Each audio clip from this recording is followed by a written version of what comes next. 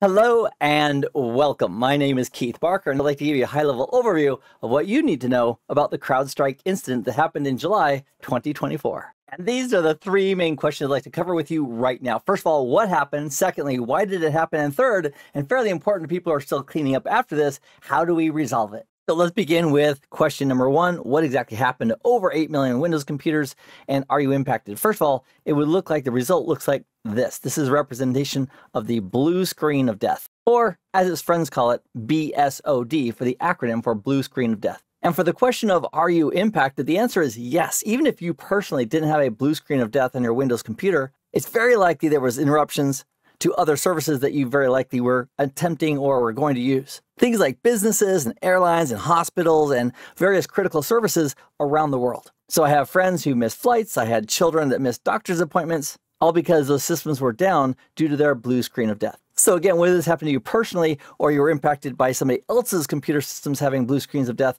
this impacted hundreds of millions of people all over the planet in one way or another. So when something like that happens, one of the questions might be, well, how in the world did this occur? So let's tackle that next. And a great way to understand why this happened would be to use the analogy of a castle. So let's imagine we have a castle right here. So this would be the perimeter.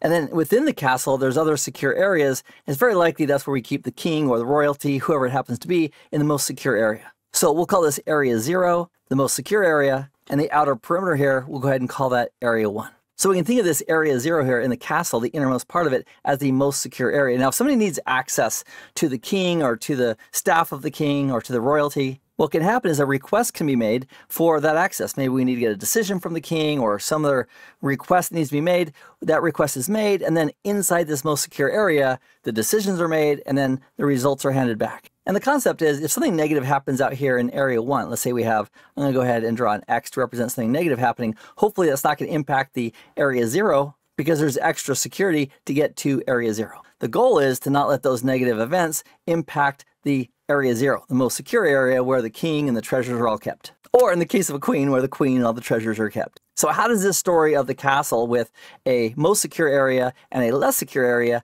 apply to why this blue screen of death happened as part of the CrowdStrike incident in July of 2024? And here's how it applies. I'm going to draw the same diagram again, except this time I'm going to call this ring 1. And think of it like area 1 for the castle, the outside perimeter, but in a computer system it's referred to as ring 1. And then the operating system and the most critical functions are going to be running in a separate and more secure area called ring 0. And just like our analogy of the castle and area 1 and area 0, inside of a computer system, we have these similar areas. Except they're referred to as the most secure areas here is ring 0, and the less secure area or the outside perimeter here is referred to as ring 1. And here at ring 0, the operating system is handling core functions for the operating system itself. So when we have other applications such as Microsoft Office applications or other programs or browsers that we're running, they're running in ring 1. It's also referred to as user mode. So these little red boxes I'm going to refer to as applications. Think of them like user applications that are running in ring 1.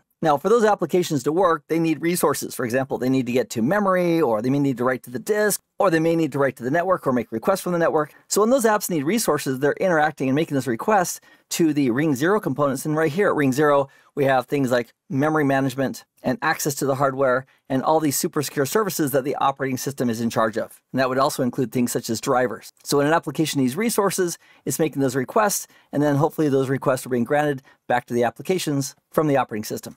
Another common term for ring 0 and ring 1 are kernel mode, and I'll match that in the same color here. And just think of kernel mode as the most secure area of the operating system that gets direct access to the hardware and resources. And again, that's where the operating system runs and drivers run in ring 0 or in kernel mode. And ring 1, where most applications run, that's referred to as user mode. So in parentheses, I'll just shout out ring 0 for kernel mode, and next to user mode, I'll go ahead and put ring 1 just as a reminder. Now, what's the benefit of having two of these different modes, kernel mode at ring 0 and user mode? Well, the benefit is if we have an application that goes sideways, it has a problem or an issue, hopefully we just want that application to die by itself and not take down the entire system. And that's normally the case with applications that are run in user mode. For example, let's imagine we're running our favorite network-based game on our computer. It's running in user mode in ring level 1 and it crashes.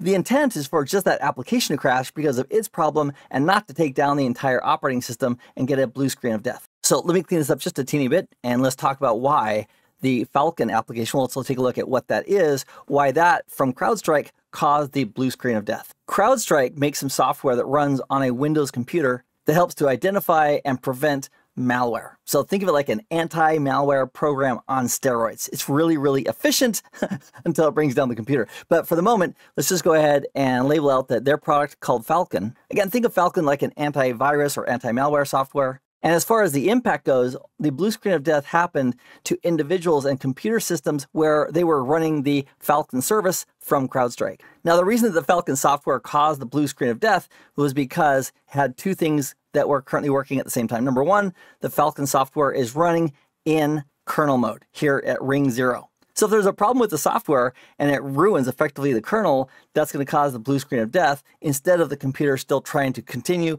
which if there's problems at ring 0 with access to memory, for example, two different programs right into the same memory space or walking on top of each other, the operating system is designed to halt instead of continuing, which could lead to further data corruption. So their code, the Falcon code, is being run as a device driver here at ring 0 in kernel mode. And there's probably some great reasons why they're doing that. One would be they want more access and direct access to make sure that their anti-malware and antivirus, et cetera, software is currently working correctly and able to go ahead and really catch everything that's trying to happen. And it's not like they just walked up and said, hey, can we do this with Microsoft? They went through a process called WHQL,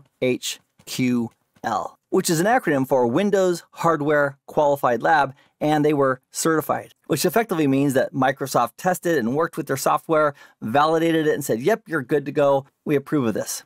And here's the rub. Even though the Falcon software was certified through WHQL, so let's go ahead and manage this as Falcon right here. So it's been certified, it's been signed by Microsoft that it's good to go. The underlying components of Falcon periodically get updates, and that's where the whole thing went south. So let's imagine the Falcon software itself has some subordinate files. Think of them like files that the Falcon software itself uses as part of its operation. And let's go ahead and put file 1 and file 2 and file 3. And so if they need to update some components of the Falcon driver, their software effectively, what they can do is update those files, and then they have an updated component as part of the Falcon software. And that's deployed to clients that are using this system from CrowdStrike called Falcon through dynamic updates. Well, even though the Falcon software was certified by Microsoft, in the event that they do an update and they have a corrupt or an incorrect file that they're using as part of the Falcon software, because it's running in kernel mode at ring 0, if there's a problem with one of those supporting files that's being used by Falcon, that could and did cause a problem. As part of the update that happened on July 19th with these files that were being used by the Falcon driver, which again is their code running at ring 0 in kernel mode, it can be identified as C dash, then 5 zeros, 291 dash, and then some extension, which won't matter too much because it's this update that caused the problem. So to answer the question, why did this happen?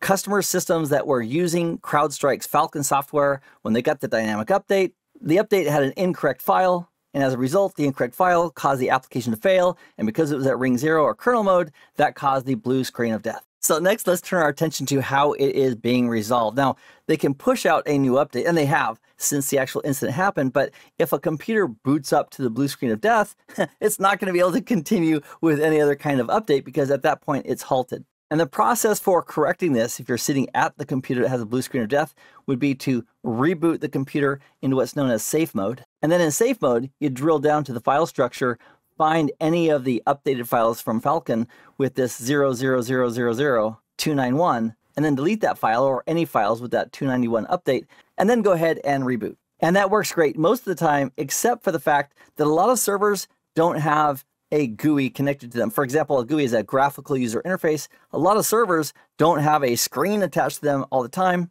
And as a result, if you have hundreds or thousands of servers that are running in a data center and they don't have screens that somebody can just walk up to and work with, it may take a little more time or scripting to actually make that change. Another complication comes in if we're using a security feature on the file system called BitLocker. So if a system is using BitLocker, there are some additional steps, and depending if you have the keys or not, additional steps beyond that to get fully recovered. Just be aware there is some additional work to do if you're currently using BitLocker. Also, as part of the recovery process to aid that, Microsoft updated their Microsoft Recovery tool on July 22nd. And that recovery tool provides 2 repair options to help IT admins expedite the repair process. So one of those options is booting from WinPE to facilitate the repair, and the other option is doing the recover from safe mode. And I guess the final thing we should chat about is how could this be avoided? And the answer is QA. So even though the Falcon driver or the Falcon code itself, which was running at ring 0, is certified via WHQL from Microsoft, the updates that they were doing obviously were not thoroughly tested enough to prevent the blue screen of death. So the two solutions would be, one is better QA on the updates for the Falcon software, or secondly, they could run the Falcon software not in ring 0 in kernel mode, but rather run it as an application, which might degrade some of its efficiencies in identifying malware, but at least if it crashed, it would only crash itself and it wouldn't cause the entire system, because it's not a kernel 0 application, it wouldn't cause the entire system to crash. So thanks for joining me in this video as we've addressed 3 elements. Number 1, what happened. Number 2, why it happened. And third, how it's being resolved. And until next time, I'm Keith Barker, and stay safe.